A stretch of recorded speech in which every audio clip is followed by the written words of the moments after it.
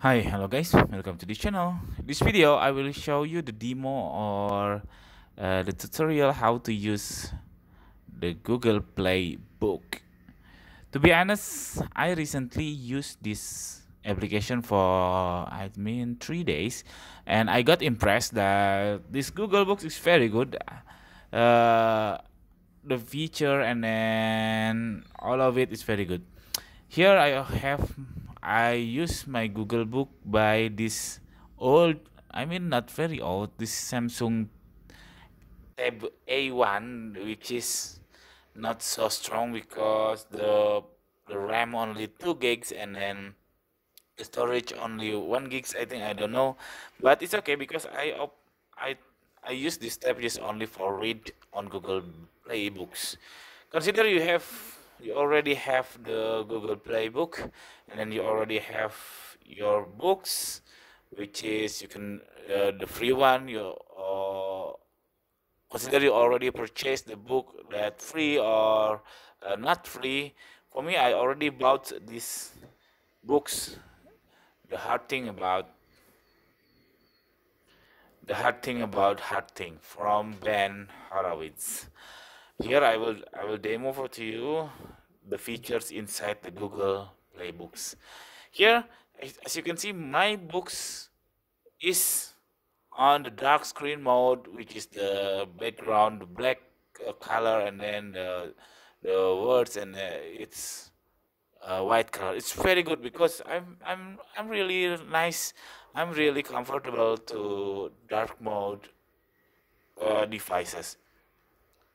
We can set it by press on anywhere. Oh, sorry, on the toggle upper like normal toggle. But here, this Google Book has another toggle, so you can open this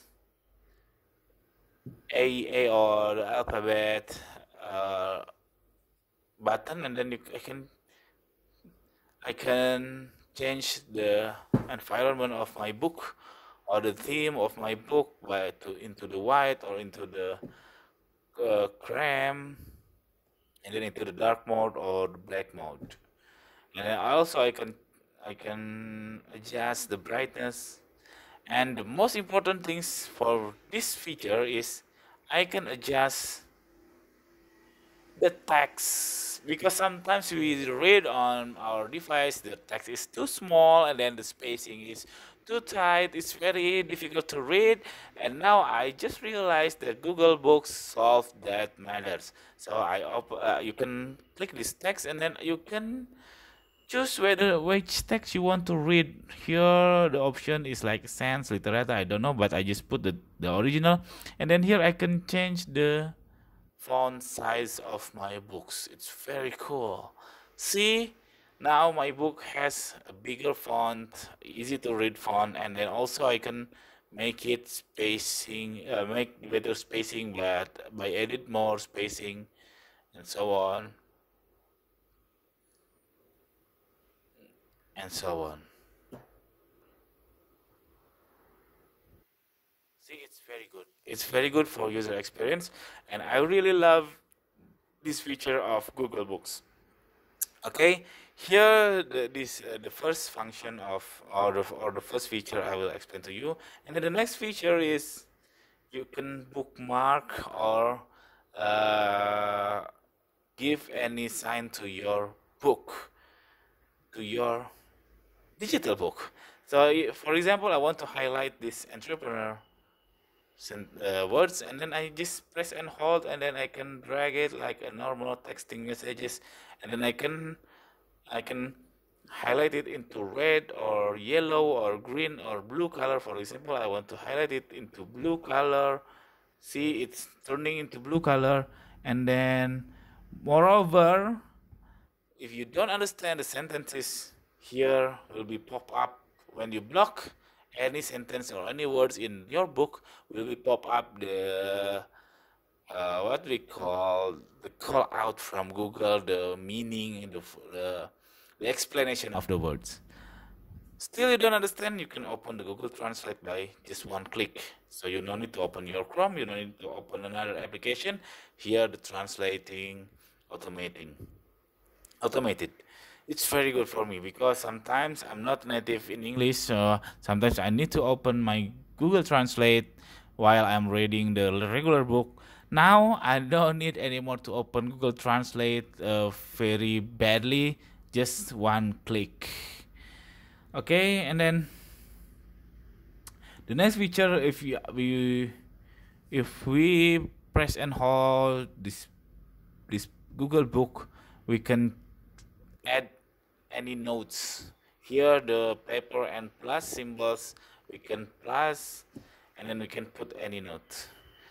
And then we can also copy the text. And then there is a quota of copying because sometimes Google prevent from the copywriting, or sorry, prevent from plagiarism act.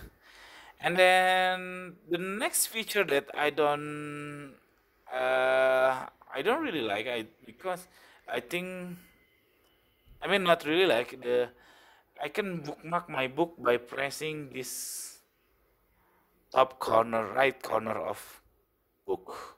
See, it's showing this bookmark. But unfortunately, if I put a bookmark from this page and then on the next following page I want to put the bookmark, it can be done. I don't know why it can't be done by this playbook. Maybe it's some of kind of bug. Maybe sometimes Google will what will fix it in the future. And then the next thing I don't really like is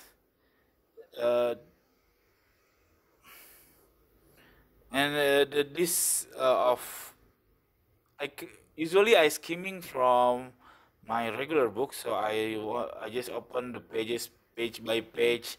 Now if I using this Google Playbook, the book showing in slow speed, so it doesn't open the